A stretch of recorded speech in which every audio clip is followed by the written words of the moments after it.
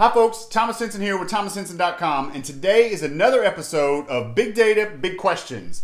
And so today's question comes in from a user, and it's all about how do I go from a DevOps systems engineer into big data, becoming a data engineer, and some career tips around how to focus your job search and maybe not get pigeonholed by recruiters. So find out how I tackle this question right after this.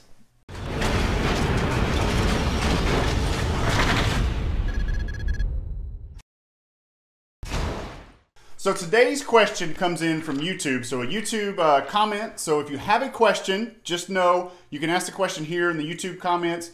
You can tweet it out on Twitter. So use the hashtag Big Data Big Questions. I will answer your questions there. And then I also have a URL on my website, thomashenson.com/big questions. So submit those questions.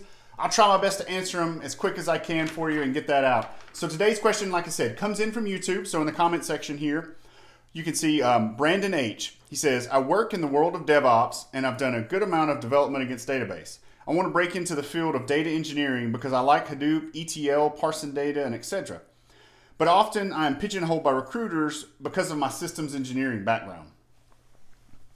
Well, first off, Brandon, let me say, being a DevOps engineer and being involved in that world, that is another very hot, hot IT area where they're hiring a lot. So I'm going to go through a couple thoughts I have about, why you're being pigeonholed and how to kind of break out of that. So first off, I would say don't really worry about being pigeonholed necessarily by recruiters. And it's not that they're being personal. It's not that they're, doing something malicious, right? If you think about it, so most recruiters, they tend to be paid only if the candidate takes and accepts the role, and you have to be given that offer, right, by the company too.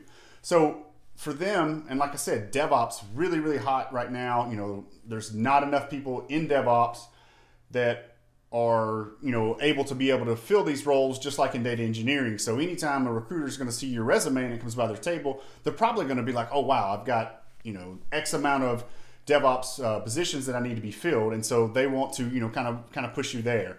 And so what you need to do is you just need to take a step back and have a conversation with them about what your career goals are, because it doesn't do them any good to put you in those positions to be able to take those roles and then for you to turn them down. You've taken time away from them where they could have been pushing another candidate, and it's not gonna end well for them. They're not gonna be able to get paid, and then the company's still gonna be looking for a person too, and you're still gonna be out there too. So if you're looking for something, find a recruiter. When you're talking to them, be upfront, tell them what you're looking for. And then, kind of work through that there. And, for people that don't have the time or maybe they don't have the positions available as a recruiter, then that's okay. Just, be nice and cordial and go on and find somebody that's going to take that time and invest it with you. The next thing you can do while you're working on that is you can focus your resume and your social media profile. So, if your LinkedIn profile, especially, if you're in the job search world, you should be using LinkedIn. That's just a fact in my opinion. You really need to focus, and you said that you have some data analytics experience with databases and some other pieces. I would really focus on those and make sure that those are being highlighted, at the top of your resume, in your cover letter, however you're approaching this, whenever you're talking to recruiters, but also your LinkedIn profile too. So with your LinkedIn profile, make sure that you're highlighting those areas that you're looking into, and even start pushing out some different, start tweeting, if you're on Twitter, but if you're on LinkedIn, start finding some articles. So go out and find some articles that are around data analytics that you've read and you commented on, or you're excited about, and start pushing those and promoting those out too. And that'll kind of get it stirred, and then it'll also give you the education about what's going on in the world of Hadoop and big data, and people will start to see you in that light, and they can see, hey, you're really active in talking about some of the news and blog posts and things that are going on. And so that's one thing that you should be doing. Also, I want to say that I would highlight some of your systems engineering experience too. So in the world of Hadoop, we need, people, data engineers come from different walks. I will say in my role, I'm a systems engineer. So I've been a systems engineer for a while. And so there's a lot of pieces to what you do as a systems engineer that we need in the Hadoop world, especially when you start looking at the Hadoop administration pieces too. So I think that's a very natural fit that maybe, you're maybe overlooking a little bit there in your experience. Next, so while you're doing all this, that's not going to take a lot of time, and that's something that you're going to continue to do. Go ahead and join an open source project. So find an open source project in the Hadoop world. May it be Pig. You said you like ETL, so look at Pig. Look at Scoop. Look at any of the new projects that are out there. Spark. Or some of the older projects. You know, get involved in HDFS.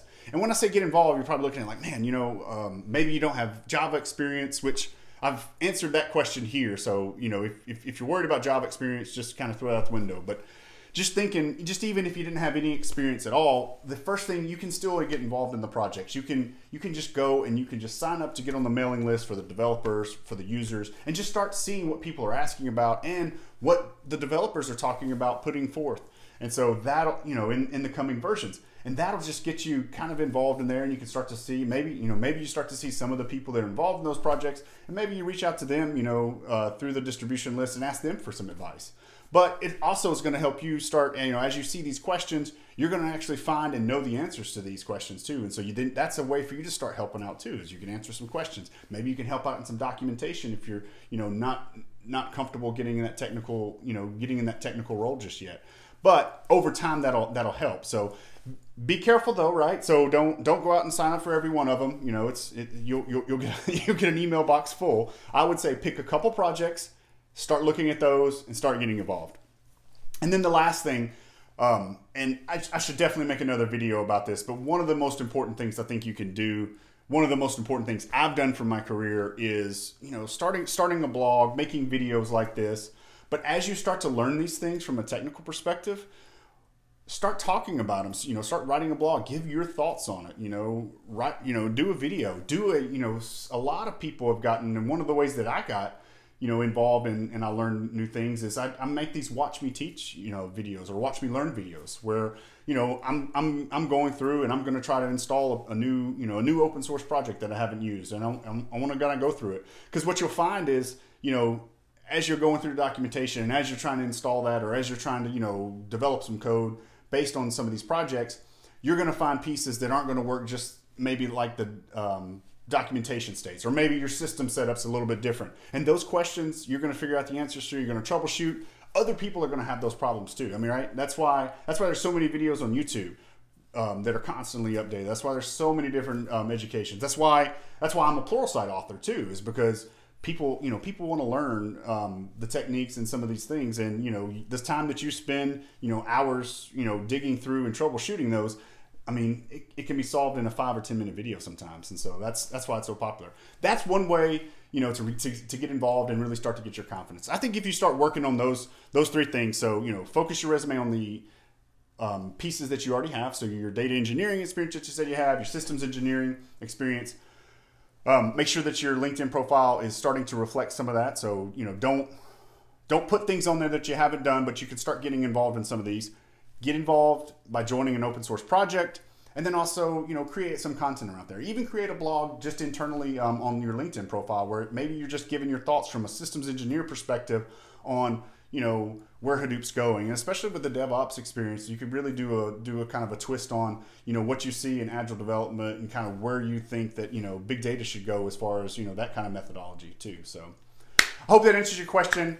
Thanks everyone for joining in today. If you have any questions, make sure you put them in the comment section here below. Put them out on Twitter. Go to my website. Also, make sure you subscribe so that you never miss an episode of Big Data, Big Questions. I'm doing some book reviews, and we started actually doing some interviews as well. So I will see you next time. Thanks again.